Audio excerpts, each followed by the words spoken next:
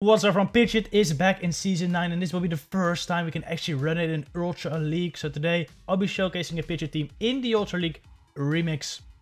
Actually, though, the team I'm currently running definitely would work fine in the open Ultra League as well, if you prefer that. Team I'm running, Pidgeot, Stunfisk and Shadow Machamp. A very simple team, but Stunfisk and Shadow Machamp just cover Pidgeot's main weaknesses really well. Its main weaknesses being other steel types, which Machamp deals really well with and Stunfisk does fine against as well. Electric types, which Stunfisk just walls, and ice types, which Stunfisk is very good against and Machamp is pretty okay against those as well. So yeah, overall, a pretty damn solid squad. And man, Pidgeot put in a lot of work,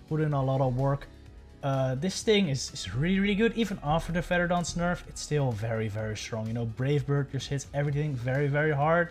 And Ferrothorn, just debuffing your opponent's attack 2 stages, is really nice. I ended up going 10-5 with this team against like veteran rank players around that elo. So that's at the moment that's pretty good. So yeah, some exciting matches coming up. As you can see, I am Shadow Machamp is supposed to be on my team, and I'm running Ludicolo in this first battle. All these battles were actually done on my Twitch live stream, and I have like a redemption on my channel where my if you have enough channel points, you can like force me to play Ludicolo. So that was what I was doing at this battle, and it really ends up working out for me, because imagine if I had Machamp in the back there against that Sylveon. That would not have been great. Alright, they still have a Nidoqueen with some health though. Luckily I have my Stunfisk ready. I knew there was some poison thing, so I didn't have to shoot it. And I have an Earthquake. This should knock out the Nido, and with a shield up, I think Ludicolo is gonna dance his way to victory, right? 1 bubble, 2 bubble, 3 bubble, bye-bye, Sylveon. Very nice. Alright, next game, we're in the actual team. I've had Escavelier Lead, which is really good. In comes Drapion, which I actually saw a lot of. I saw a lot of these today, and man, they are so freaking spammy. I'm definitely gonna try to work on an XL Drapion myself. The Scrafty spawns are not too bad these days, so I'm gonna try to get myself one, you know, for maybe the next time Ultra. But yeah, this thing does actually get the 2 crunches versus Stunfisk, which is pretty crazy. Honestly, I probably could have farmed more there, but this is alright. I can get 1 Earthquake off on the Escavalier. It can't really hit Pidgeot, so I think I'm really fine here. Gonna go for the Earthquake. Does a good chunk. Does a really good chunk. Bring in Pidgeot to farm it down. Mega Horn will hurt, but the rest is all like resisted. Well, Mega Horn's also resisted, but it's a very strong move coming from a very attack-weighted Pokemon. So in comes Dragalge though. This was looking very good until this thing came out, because this is a really good Machamp answer. But you're gonna see the power of Feather Dance right here, which they don't even shield. That could have been a freaking Brave Bird. That they made the right call. They called the Feather Dance, which does no damage. And now they're debuffed, and now their Dragon Tails really aren't doing that much. And Shadow Machamp is Shadow Machamp, and even though the counters are resisted, they do a lot. Aqua Tail, because their attack is double debuffed, did nothing as well. Like, that is really the power. I don't throw my Cross Shop until the final moment right there. I decided to throw in at CMP tie, because I wanted this Dragalge to remain switch locked for as long as possible. Because at this stage, their attack is lowered. I didn't want them to be able to switch out early. Alright, in comes Escavalier. I'm able to farm it down, throw a Rock Slide, which honestly might have been a mistake. Because I don't get to the Feather Dance anyway. I only need like, I only need to throw fast moves at this point. Hopefully we can gust it down. Oh man, that was very close. GG right there. Alright, Nidoqueen Lead is pretty good. Here comes a Numbrian, which is really good for me. I'll bring in my Machamp. This is actually a close matchup, especially if they have Psychic. Psychic wouldn't knock me out, so I don't shoot it. But luckily, it is a last resort. At this point, I'll throw 1 Cross Shop right here. I think at this range, I still survive 1 last resort. So if they throw, I will just take it. I don't want to go shields down. The Nidoqueen is still a bit of an issue, because if it shields up against Stunfisk, I just lose there. And it's not amazing versus Pidgeot as well. So go for a Rock Slide straight away, because it is the harder hitting move, especially against, well, not especially against, if like both Cross Shop and Rock Slide are either resisted or both neutral, Rock Slide does like slightly more. It's only like a tiny bit, because it's not stab, and it's not the strongest move anymore after a nerf. Still does slightly more. It comes a Mew though, which is really nice that I hit the Rock Slide on that. I shoot up the Wild Charge, go for the Brave Bird against the Nidoqueen now, which does so much damage. And people don't expect you to throw Brave Birds. And that's the fun thing with Pidgeot, to be honest. There's a lot of mind games. There's a lot of mind games, which can make it pretty, well, difficult to play and frustrating to play. Because if they shoot your Brave Bird, it's almost over. If they no-shoot your Featherdance, it can be quite bad. But yeah, it also makes it quite fun. Anyway, Mew coming out again. I'm just gonna throw Rock Slides here. At this point, I'll just let Stunfisk go down, and Pidgeot will probably be able to Gusted down, right? Are they gonna throw a move? They throw right on CMP. Great timing by my opponent there. Just gonna let this go. And then Pidgeot should be able to just farm it down. Maybe use one shield, but probably won't even have to. Oh well, there's a move. I'll definitely shoot it up. Even if it's a Surf, I want to shield this up because it's not gonna get two moves. They go for the Wild Charge, which is basically their only win condition, so a good attempt by my opponent there. Alright, in comes Magnezone. That's the most horrible lead you can have. It goes for Champ. Basically the most horrible switching you can have. One of the hardest, if not the hardest, Stunfisk answer.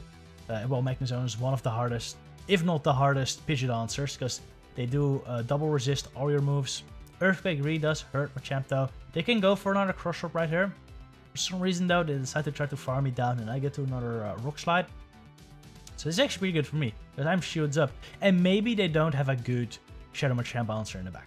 That's what I'm hoping. Just gonna let this Rock Slide go down, and to shield, Shadow Machamp will have to do this for me. There they go. I'll bring in Machamp immediately into the Magnezone, and they bring in a Gengar. This was basically the hardest counter line I could have seen, I think. Because, well, I don't think there's like a harder counter to Machamp than Gengar. However, a Rock Slide would really hurt. Would really, really hurt. It doesn't knock out from this range though, which is why I'm building up to a payback. I'm building up to potential payback. I'm going for the Cross Shot bait to hopefully get off another Rock Slide. Because also I need some. I couldn't double Rock Slide, because if I double Rock Slide, even if the Rock Slide knocks out from that range, I need energy to be able to get to the move before Magnezone. So yeah, I go for another bait, which I do shield. I go for the Rock Slide this time, which will definitely knock out. But you're gonna see the Magnezone has a good amount of energy, and yeah, I won't be able to take it out. So it's a great game right there, but unfortunately I got a really, really hard counter right there. But cool team by them. Like, it's all non-XL. Maybe something you should consider if you're looking for a cheap team. What was it again? Magnezone, Machamp, Gengar. I think that's a pretty solid squad. So well played by my opponent right there. Good team. All right, next game, Gengar Lead. That's really, really good for me because I do resist the Shadow Claws, of course. And, well, Sludge would hurt, which I am assuming they're throwing right here. But it only does like 55%, so it's alright. It comes Typhlosion. Just gonna go for the Featherdance right there, hoping to get a shield. And if I do, that'd be really, really nice. If I don't, that's fine as well. I can just switch or just throw another move. But they do shoot it up. I'm gonna shoot it up Blast Burn right there. I'm just gonna go straight for the Brave Bird after this, because that would knock out this Typhlosion. And if they double shoot, that's fine too, because then I can just come in either Stunfisk or Machamp and just kill him. But they do let it go, and this is really good for me now. Here comes Gengar again though, and they might be able to farm me down here, which you barely do. That's a really nice play. However, I do know at this point that they don't have Shadow Ball, so I don't really have to shoot this, because it's just a Shadow Punch. We only saw Sludge, but you can assume it's always Shadow Punch. Here comes Machamp. This is not great, because I am at an energy disadvantage at this point. And I will have to shoot up this Cross Shot. If I get this Machamp low enough though, where a Rock Slide would knock out, that is great. Thing is though, this is a non-Shadow Machamp, so we are doing less counter damage to each other, which means I probably won't be able to counter this down into a range where Rock Slide will knock out. And looking at this is not a range where a Rock Slide will knock out. So I'm definitely gonna have to throw the Earthquake. But they're gonna be able to get to a Cross Shot before I get to the Earthquake. Also, they're like denying everything, but I don't think it really matters. And this puts me in a range where another Shadow Punch will knock me out. So if they have a Shadow Punch loaded, that will definitely knock me out. But hopefully they don't, and I can Mudshot down. Let's see. They have one ready, and it was really nicely played by my opponent right there. They're a horrible lead. But they came back from it. So very well played by them. Alright, another Magnezone Lead. Going to Stunfisk right away. They're staying in. They're staying in, which is interesting. But they throw a Mirror Shot, I think hoping to get the attack drop. Then they bring in Gyarados with Dragon Tail. And also, they didn't get the attack drop, so that's nice. I go for the Rock Slide. I'm thinking at this point, if this is their best counter to Stunfisk, it's just gonna go off. And well, I don't think they were prepared for Stunfisk. It is kind of crazy that Stunfisk is allowed in Remix, to be honest. It is kind of crazy because it's honestly the most busted Pokemon in the game. So maybe this was just an oversight by them. Alright, anyway, Stoutland Lead, which is insane. We catch a Wild Charge as well, so it's a really good start for me. Stoutland would have definitely, like, basically almost... Well, the Wild Charge would not have one-shot Pidgeot in Ultra, but it would have done a lot. So I decided to catch it on Stunfisk, which we do. In comes my champ. It's gonna go for the Earthquake right here, which wouldn't knock out, but it would do a bunch of damage. Enough to put it in a range where Pidgeot can farm down before they get to a Rock Slide. They still have the Stoutland left. And something in the back. I don't know what. So far, though, this team is incredibly spicy. Here comes the Stoutland again. I think I could have overfarmed by one more Gust. But it's fine. I'm just going to go straight for the Brave Bird and a no shield. Like I said, it's all about the mind games. Sometimes just going for the Brave Bird is the way to go. And it's really the way to go. Because often they're expecting Feather Dance and they won't shield. Alright, Staraptor, not the best. And also incredibly spicy. I love to see it. I have a Staraptor for Ultra League as well, and I love using it sometimes. But it is incredibly glassy, and it only has nuke moves, so the champ was able to just clean it up. GG right there. Alright, Drifblim Lead. This is pretty good. I resist the fast moves.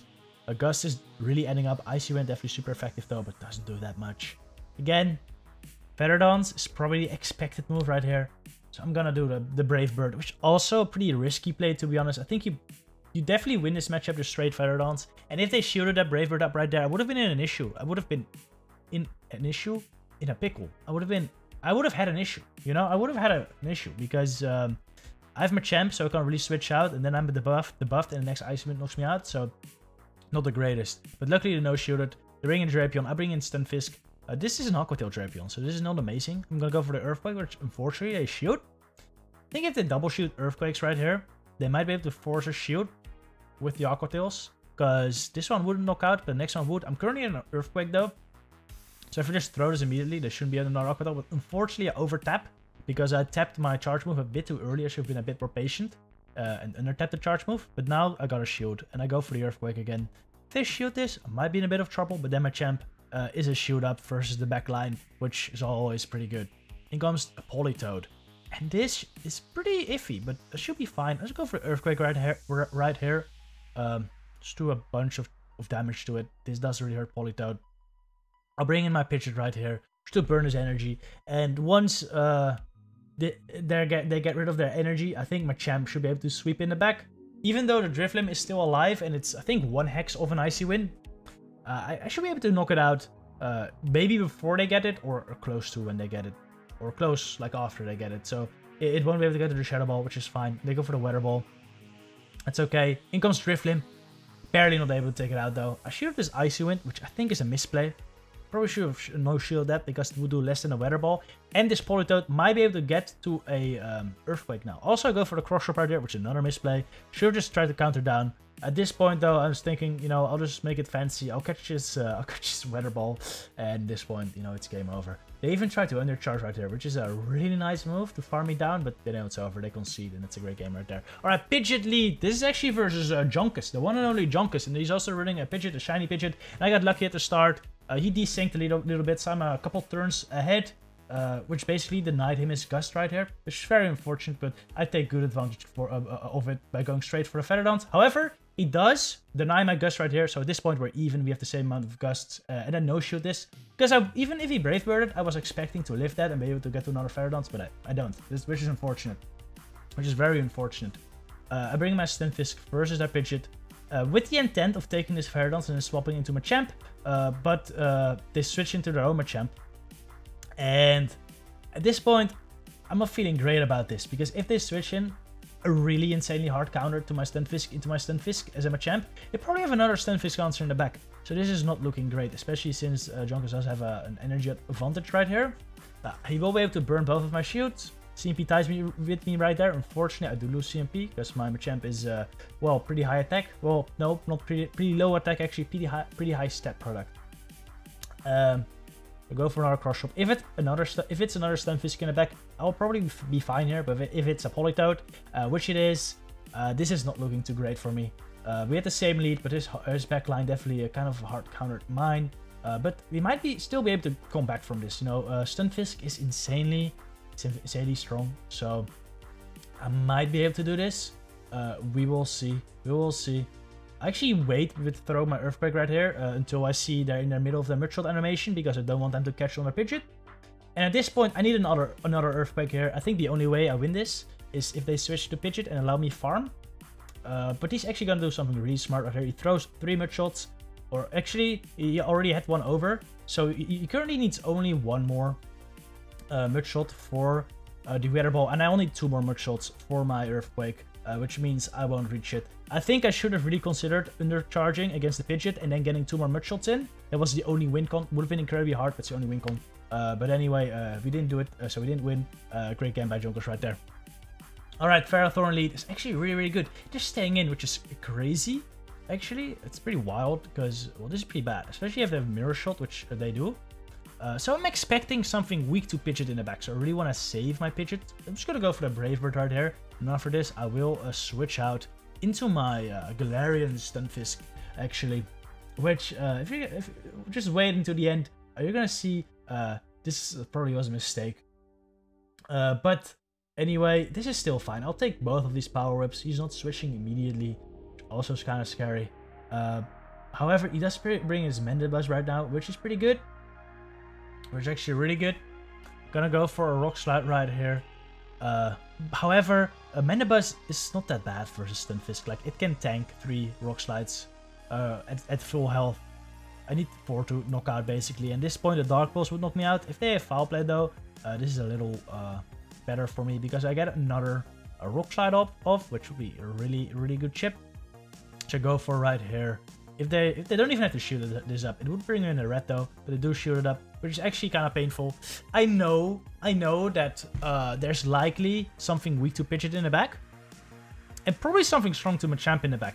I come in Pidgeot anyway, which might be a mistake.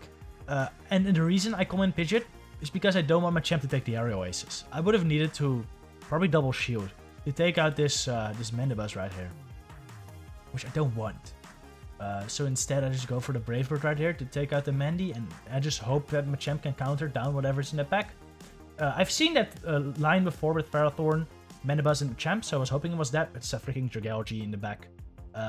So this is really bad. Again, we've seen this before. This thing counters Machamp quite hard, if it's not debuffed. Earlier in this video, the Dragalge was debuffed and it was kind of fine, but now, no, this is not great. I go for the Rock Slide. Maybe I should have gone for a Cross Chop, but in the end, I don't think it really mattered. I'm gonna have to get to the Brave Bird here either way, the only way I win this. So I think if they switch to Ferrothorn right now and allow me to farm down, but instead they get to another Aqua Tail. So it's a great game by my opponent right there, well played by them. Alright, I think we have one more game after this. Yeah, this should be the final game. Toxicroak Lead, really good. They're bringing in Poliwrath though, which is really interesting. They're very weak to Pidgeot in the lead. Apparently, I'm gonna shoot this up though. Don't want to take this Ice Punch, it would hurt me a good bit. Gonna go for the Feather Dance. If they shoot this is really good. If they no-shoot this, I can just farm them down. Well, they no-shoot this, which is really nice. I'll farm up a little more and I'll go into my Machamp. Machamp, kind of useless against Toxicroak. Because, you know, Toxicroak just resists everything I can throw. So I'm just gonna sacrifice it to this Poliwrath. Gonna take both of these moves, and if I can chip down the Toxicroak just a tad, that'd be quite nice. I am gonna try something risky here, well, risky-ish here. I'm gonna try to go for the double Cross Chop and try to deny his move, but of course I don't. I should have really gone for the Rock Slide there. It's a safer play, it does slightly more damage, but I want to play risky and try to go for the double Cross Chop. Couldn't reach it, unfortunately, but you know, that's how the game is intended to work, so it's fine. But they do deny my guess right there, which is alright, it is what it is. It is what it is. In comes Umbreon. At this point, this is not amazing, actually. This is not amazing, because Umbreon does pretty well against Stunfisk. Especially since they have a shield and I can decide to shield up my Earthquakes. This is not amazing. They also have Toxicroak left, which can get some farm on my Stunfisk. And a Sludge Bomb will definitely hurt my Pidgeot as well. So this is still gonna be quite close. They throw another move right here. Which, of course, I have to take. I have no shields. I throw at 2 mud shots, which is bad timing. I think I overtap right there. If you're up again, if you were Stunfisk against Umbreon, you always want to try to throw your move after either 1 mud shot or 4 mud shots or 7. Because then you throw at the end of their fast move animation and you don't give him any extra turns. Here comes Toxicroak again, which I will Earthquake. They shoot it up, unfortunately. At this point, I just gotta farm this down with Pidgeot though, and hopefully I can get to a move first to Umbreon. I don't think they have any energy charged up, so I think I should be fine, but it's still gonna be quite close. Farm down Toxicroak. Go for the Feather Dance, and this will knock out the Umbreon. That's a great game. As you could see, Pidgeot put in work all of these games. Definitely a Pokemon I would recommend you to build. Pair it with Shadow Machamp, a pretty cheap option there. And then the third, I think Galarian Stunfisk worked really well. You could also do Politoed there, which where Junkus ran. Or maybe consider something like a double fighter, or like Swampert would work there as well, I guess. So there's a lot of options with Pidgeot. Consider trying it out. Hope you all enjoyed this video. I'll see you in the next one.